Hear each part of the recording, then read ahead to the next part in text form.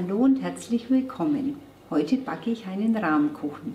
Dieses erprobte Rezept backe ich schon seit Jahren. Heute verwende ich die 26er Springform und der große Haushalt nimmt das doppelte Rezept und macht daraus einen Blechkuchen. Und hier sind die Zutaten. 75 Gramm Zucker, 250 Gramm Mehl, 125 Gramm weiche Butter, eine Prise Salz, ein halbes Päckchen Backpulver und ein Ei. Alle Zutaten in eine Rührschüssel geben und krümelig verrühren.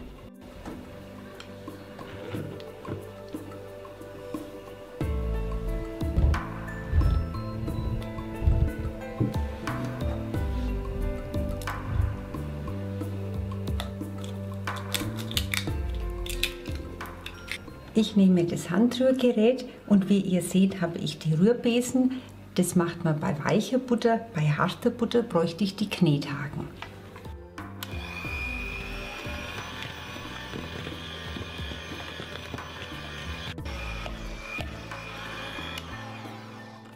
Den Teig jetzt mit den Händen noch verkneten, bis er eine glatte Oberfläche bekommt. Dazu die Hände etwas bemehlen und noch ganz kurz durchkneten. Und jetzt kann der Teig schon in die Form.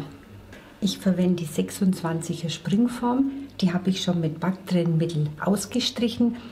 Wer kein Backtrennmittel hat, einfach selber herstellen oder die Form fetten und mehlen. Den Teig in die Form geben, mit der Hand auf dem Boden verteilen und bei diesem Kuchen den Rand nicht hochziehen. Und jetzt die Form kühl stellen. In der Zwischenzeit mache ich die Füllung aus folgenden Zutaten. 4 Eier, 80 bis 100 Gramm Zucker, ein Päckchen Vanillezucker, 37 Gramm Vanillepuddingpulver, also ein Päckchen, eine Prise Salz und 800 Gramm Schmand. Zuerst trenne ich die Eier. Ich nehme dazu 2 Schüsseln. In das eine gebe ich das Eiweiß, in das andere das Eigelb.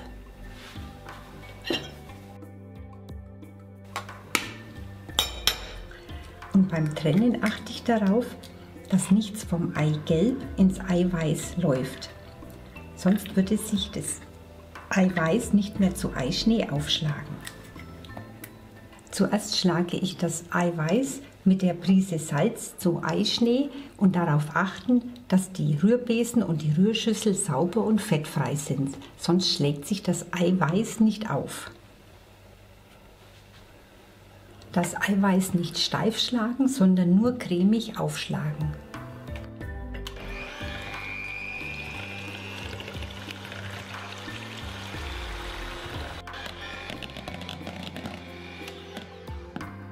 Und so sollte es dann aussehen. Dann die Eigelbe mit dem Zucker und dem Vanillezucker cremig rühren. Und die Schneebesen braucht man jetzt nicht säubern.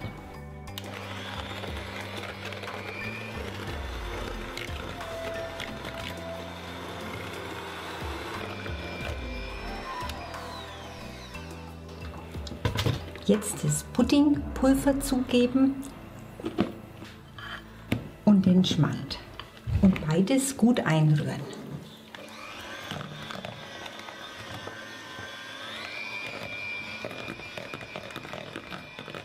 Zwischendrin auch mal mit dem Teigschaber das Ganze vom Rand lösen. Manchmal setzt sich das Puddingpulver unten ab. Und noch einmal gut durchrühren.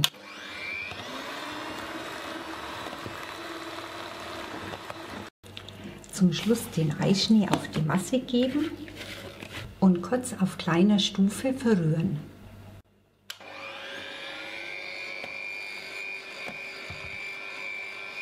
Die Masse in die Springform gießen und bei 160 Grad Umluft für etwa 1 Stunde backen. Nach dem Backen den Kuchen in der Form auskühlen lassen. Beim Abkühlen des Kuchens nicht wundern, der Rahmkuchen sinkt ein, ähnlich wie beim Käsekuchen oder wie bei einem Soufflé. Der Kuchen ist abgekühlt, ich löse ihn jetzt aus der Form. Dazu, wenn nötig, mit einem Messer am Rand entlang aber durch das Backtrennmittel klebt er kaum an. Und mit einem Tortenbretter den Kuchen gleich auf der Platte umsetzen.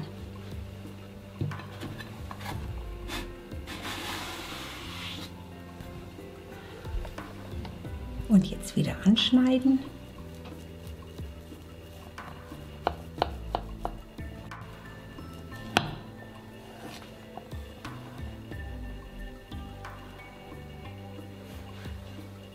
Und so sollte der Rahmkuchen dann von innen aussehen. Und jetzt noch ein Tupser Sahne. Der Rahmkuchen schmeckt natürlich mit einem Klecks Sahne besonders gut.